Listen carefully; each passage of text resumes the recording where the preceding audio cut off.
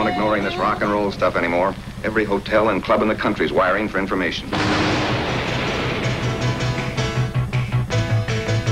Hello, Groove Dogs. Welcome to the Runaway Radio Rewind, a program that looks and listens back to the heyday of one of America's truly great radio stations, the legendary and late KLOL. It's the Runaway Radio Rewind. And now, here's your host, Steve Robinson. Welcome again to the Runaway Radio Rewind. Great to be with you. I'm Steve Robinson. Awesome show today. We're going to hear once again from the brain trust of KLOL, Pat Fant, and we have an amazing Uncle Waldo segment for you. But first up, Stevens and Pruett were some of the best interviewers out there. No matter who they were talking to, they always got more out of their guest than you would expect. Case in point, the late great comedian and actor Dom Deluise. It's a classic. Dom with S&P on the Runaway Radio Rewind. Enjoy. The legend. Hey. It is. All right, look at this. Hi, girls. How are you? It's so nice to be here. You know, I came here so I could cough. Are you the boner? No, that's the boner that's over the there. boner. How are you? That's the boner. Dominic, how are you? Long time no stiff. Right. Dom. I'm John. What's your name? Kathy. Nice That's to know you. Kathy. These are And the that's Stevens and Carrie? Pruett, the S&P ads. That's another. Also? We have two Carries. Right. And that's Stacy. Stacy back She's there. cold. Yeah, you can tell. Yeah. Well, it's she's good. married. Little thermometers on her thing there. Yeah. Like a turkey string. Dom, if you Yeah. ever get in the mood to see them naked, let me know. They'll take their clothes off. Oh, I would like that. I'm sure this is good. It's refreshing. If I faint, somebody has to rub my rub my Lori, Rub your come what? Something. Rub anything you want. Just so I don't want to stay fainted If too he long. faints, just rub him somewhere. Lori, you it's know for where. Okay, good. So, Dom, do you want a chair? One of these? No. Your mother's ass. Hey, no, not quite. Yeah, that's beautiful. Guys, we Dom got it. just spilled his water. That's my act. Yeah, we're on Yeah, delay. We we got got it, that. baby. We got Alright, it. but Don't do it again. Don't do it again. No, because- but just look at the bottom of this damn thing. Yeah, look at that. Oh, that's not fair. Can I give this water back? You know what I mean? It's round. Yeah, it is. You Well, can't right sit on. down. I'll be okay from now on. Let's have a prayer. Let's all join Okay, hands. let's hands. Well, join. God, get me out of here. Don't Holy mackerel. Don't No, set doesn't it down. say It's got a Don't round set it down again. It's It got has to a go- round bottom.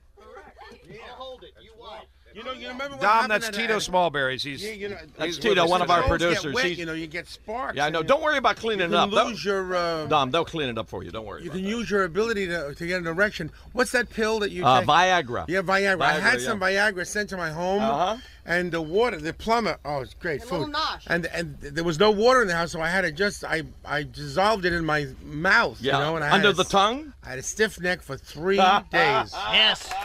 Dom Deluise is in town because, as the leader in its category and headquartered for over 50 years in Houston, Uncle Ben's Rice is launching its national campaign, A Passion and Excitement, by treating I its love local Uncle grocery Ben's. Are media you kidding? My pockets are filled with Uncle Ben. No, that's me. Sorry. Go on.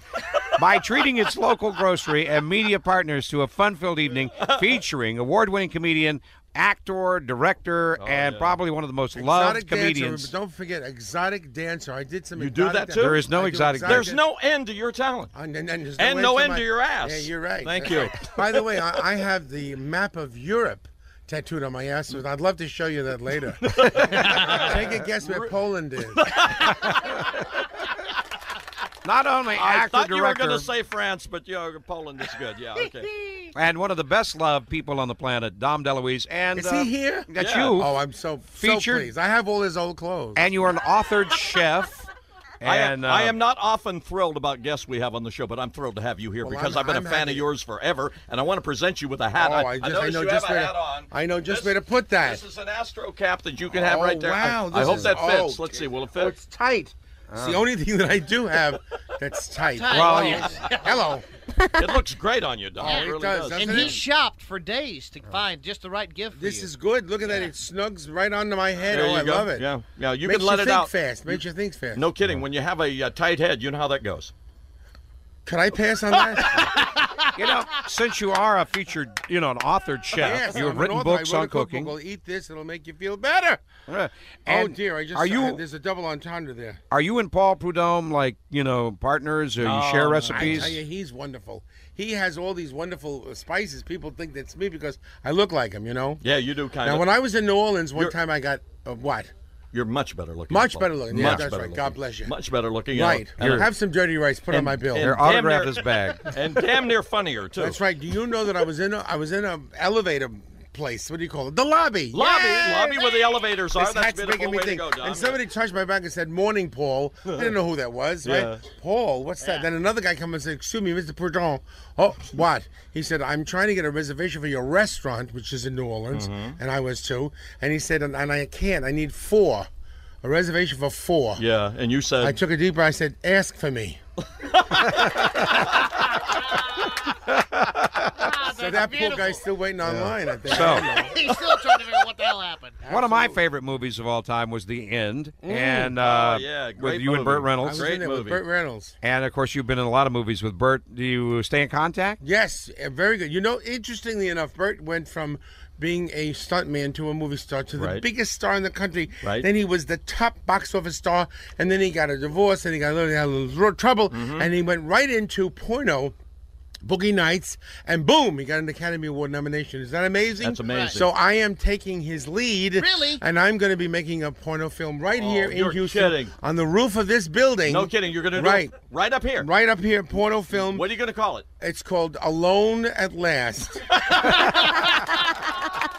and you know what? I have to tell you, it's only a 3.5-minute film, Well, we understand. but I mean, and all the camera work is handheld, Yeah. of course. Of naturally, course, but yeah, do it I by have to hand. tell you that this film will bring a tear to your eye. I know it did bring a tear to Well, my the eye. camera's too close. Oh, please. It was wonderful. And I don't use any makeup, you know what I mean? It's something, I think it's an adventure that I'm going to take. Alone at Last. Dom DeLuise in his first XXX rated movie. Dom, would you like a chair? Would you like a chair? Sit down. I'd like to take it with me. The chair? Because I need a chair at home, but I don't want to sit down now.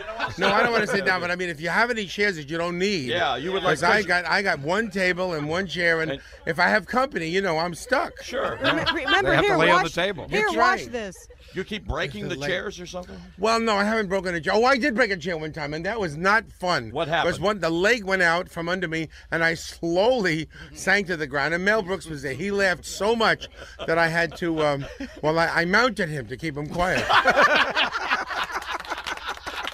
And he likes that Yeah, stuff. he liked that too. Yeah. Now, the interesting thing is he did not fall asleep. Oh, there No. you go. That's the difference Well, between Burt and Mel. I think Mel's much more of a man than Burt. Yeah, anyhow. he is. He's Now- shorter. You can find him quicker. You've done several movies with both. Right, sure. Who's more fun to work with, Mel or Burt? Well, Mel is like my what's the word? Uncle.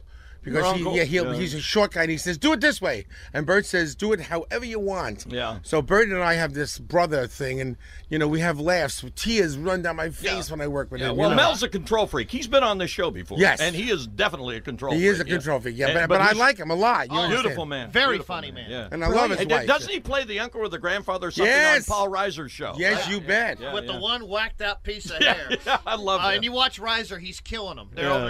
Riza can't keep a straight face. Oh, yeah, it's like Conway and Corman on the old Carol That's Burnett right, show. exactly, Yeah. exactly. Same chemistry. Did anybody see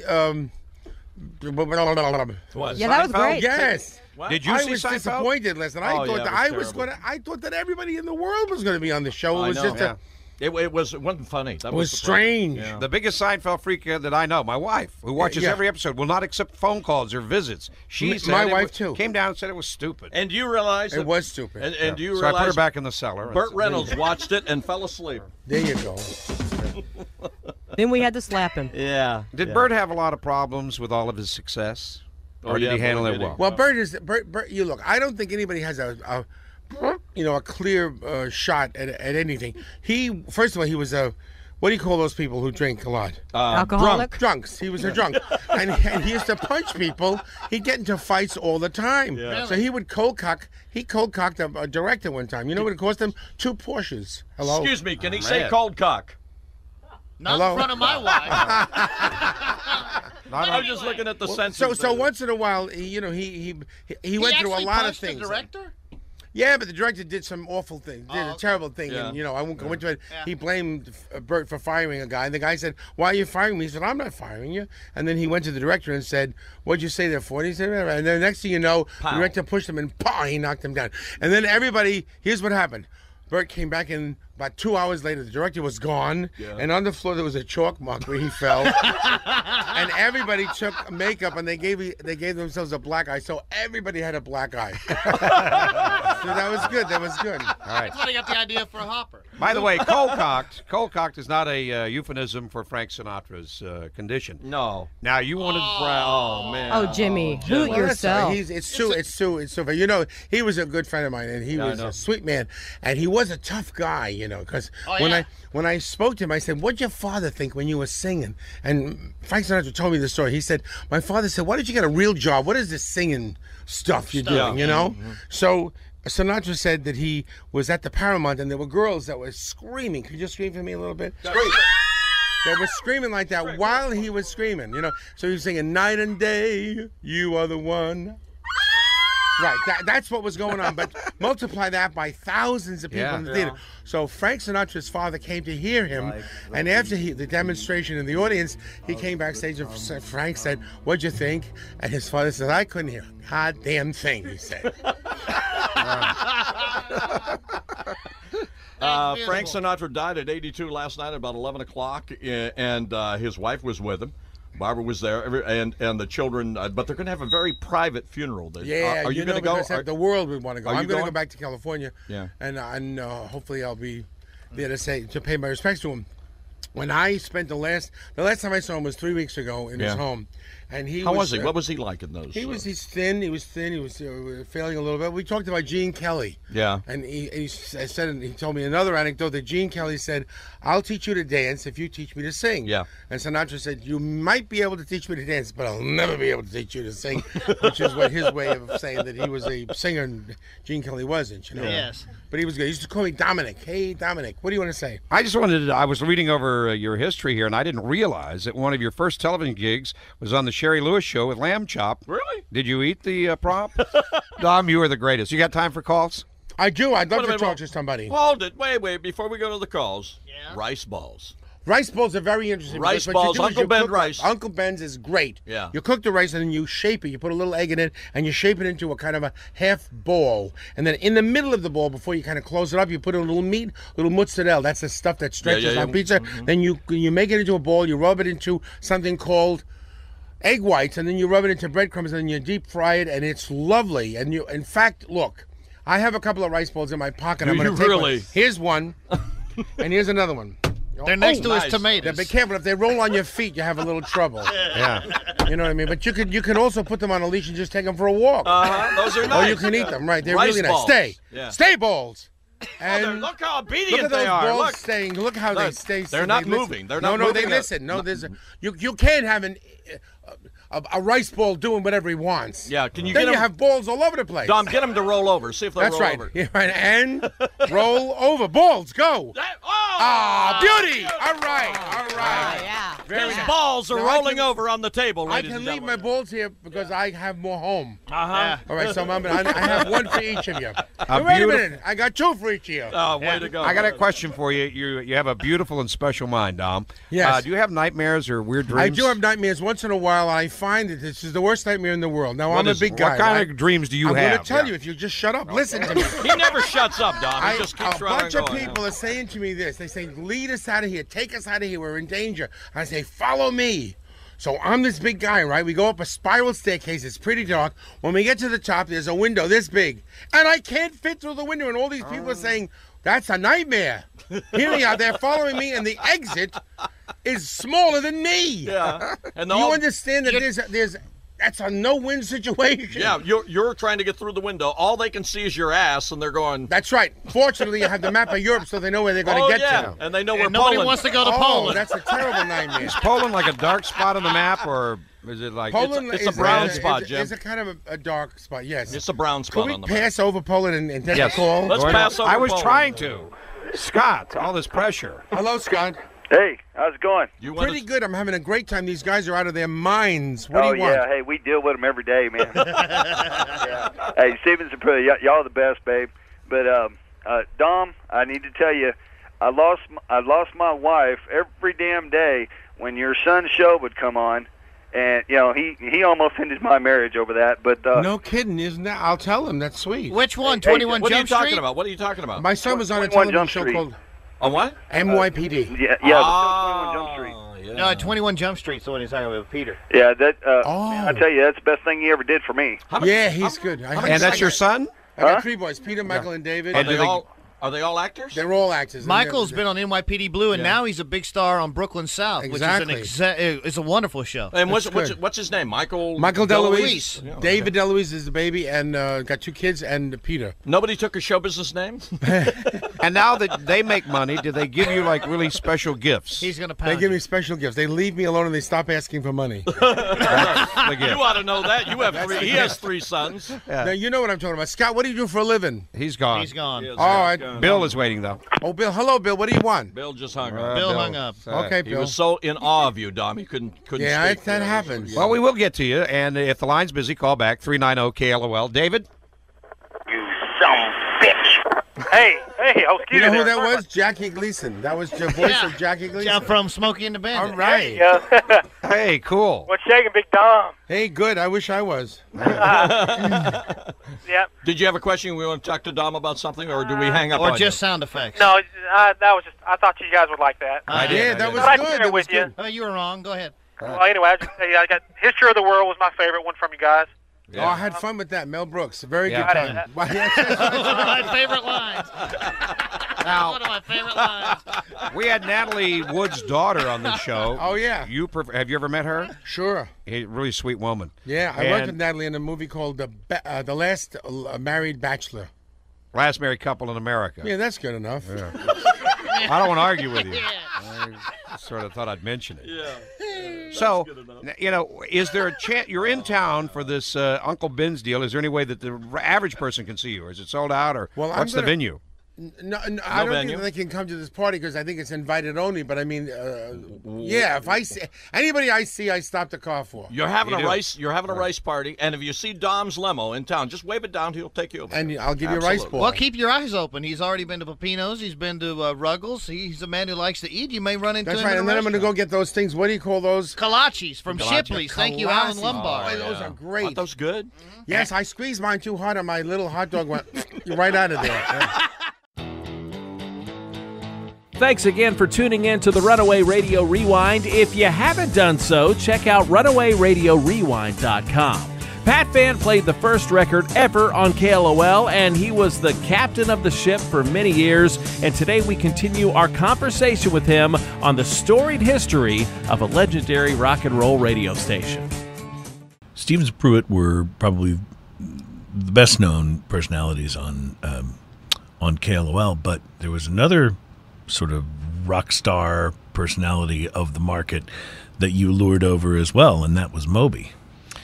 We had, when we were Billboard Rock Station of the Year in 1970, Stevens and Pruett were mornings, Dana Steele was midday, Moby was afternoon drive, and Grego was outlaw radio at night. And that was just an unbeatable lineup. Moby was never a good fit at KLOL internally. He was great on the air. He did his afternoon show like he did his morning show on the then defunct 97 Rock. We took him over to KLOL after that went away. But what it created was an opportunity for the morning show to make jabs at the afternoon show. And then the afternoon show respond and was always a little behind the morning show. So Stevens and Pruett would make Moby jokes. And Moby would try to respond in the best way he could to the morning show, and he would complain. He would call them names, and they'd call him names, and it made great radio. Everyone loved it. You know, when Stevens and Pruett would do the morning contest called Find the Hick in the Woods, they would grab the life-size Moby cardboard cutout that we had made for something. They would take it over to Herman Park have someone hide it behind one of the trees in Herman Park, and the first listener to find the hick in the woods won a bucket of chicken or something. So this showed you the level of expertise that was demonstrated every day by the creative team. I mean, you can tell this is top-notch stuff here. But it was so lame. Point is, the stupider, the better. And Jim Pruett taught us all that priceless rule early on. The stupider, the better. And they did stupid better than anyone, really, ever. And so Moby would take offense to this, and then he would respond, and back and forth it would go, and it was just great fun and great entertainment. I believe they did the false teeth hunt one morning. The false teeth hunt also in Miller Theater, Herman Park area, down in the woods. And the false teeth hunt was a picnic table. They would say, well, what's happened is we've invited the folks from the old folks home down to the show this morning. Of course, they had not. And so they're all out here, and we're about to play the false teeth hunt, and they all take their teeth out, and they line them up on this picnic table, and then they turn and go back to the starting line, and someone rearranges all the teeth. And then you blow the starting whistle, and the first one to make it to the picnic table and find your own teeth was the winner. So, again, the level of exceptional creativity of this sort of thing misses us all, you know.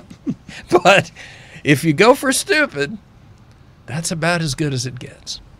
Was the back and forth between Stevenson Pruett and Moby, how much of it was actual real and how much was radio theater? They didn't like each other, of course. You know, they were jealous of Moby was jealous of the boys because they had the morning show spot. And Moby wanted the morning show spot because that's his rightful shift, except not at KLOL. It's not your rightful shift. But he did great for us in the afternoons. But there was always some animosity, I think, some not a warmth, not a creative camaraderie, more of a little antagonism on both sides, and they both respected each other. They knew that each show was, you know, top of their game in broadcasting. High personality is what it all was. But no, did they hang out and have beers together? Not really. Thank you, Pat. Well, you want it, you got it. Ladies and gentlemen, it's time for Uncle Waldo.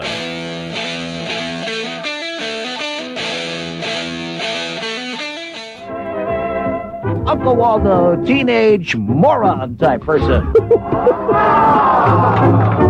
This, we couldn't use the original title.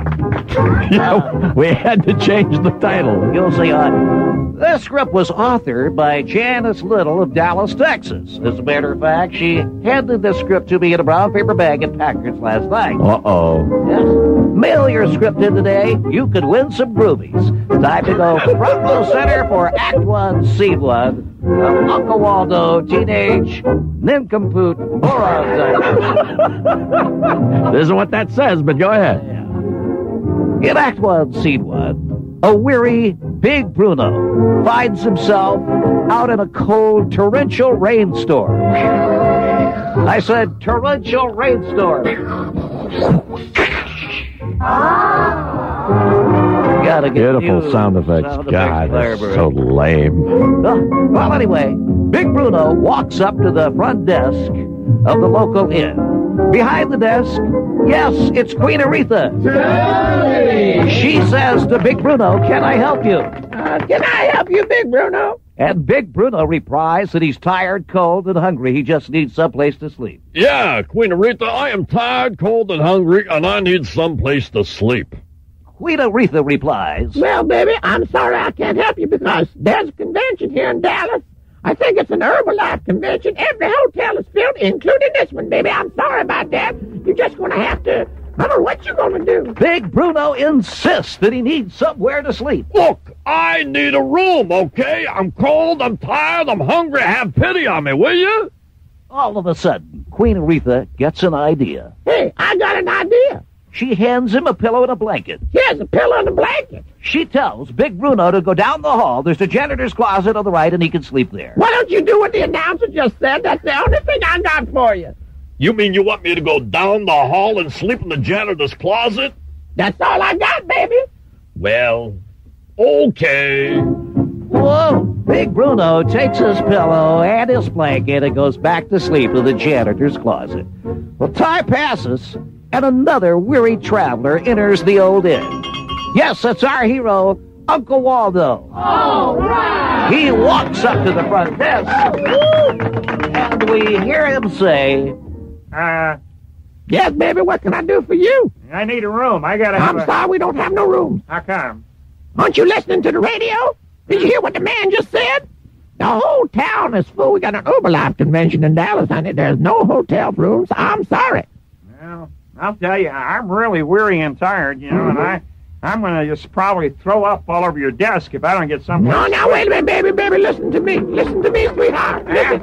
Yeah, I got your pillow, and I got your blanket. Now, you're going down the hall to the janitor's closet. There's already one guy in there, but there's plenty of room for the both of you. You go on down there and have yourself a good night's sleep. It'll be free on me. Wow. Just don't throw up on my shoe. Fantastic. Groovy. Well, time passes. Of course, Uncle Waldo takes his pillow and blanket and goes to the janitor's closet. Even more time passes. Soon we find our hero returning to the front desk with his head down, circles under his eyes. He's dragging his pillow and blanket, and he returns to the front desk. Yes, baby, what can I do for you? What is it? What are you doing up in the middle of the night? I thought I sent you down to the janitor's closet with your pillow and your blanket. I have a complaint. What seems to be the problem? Well, I was back there sleeping in the janitor's closet, and there was this big guy with the deep voice. That's Mr. Bruno. Yeah, he grabs me, puts a headlock on me. No! Yeah, and then pulls out a switchblade. Say what? And he says... That honky had a switchblade? Yeah. And he says, either you perform... either you honk my bobo, or I'm gonna... Well, then, you know what he did? What? Pulled out a gun, too. What? That's right. He wanted you to honk his bobo? Yes, sir, policeman around here. No, wait a minute. Yeah, he pulled a gun on me, too. He had a knife in one hand and a gun in the other, and he said either I honk his bobo or he'd shoot me. Well, what happened? You didn't hear no gunshots, did you? You've been listening to the Runaway Radio Rewind. Join us next week for more memories and goodness for the intelligentsia from the people who made the former KLOL what it was. Find us online at runawayradiorewind.com and be sure to grab your Runaway Radio gear. You can find the show on YouTube, Apple Podcasts, and Google Play. Show us your dog, and we'll see you next week on the Runaway Radio Rewind.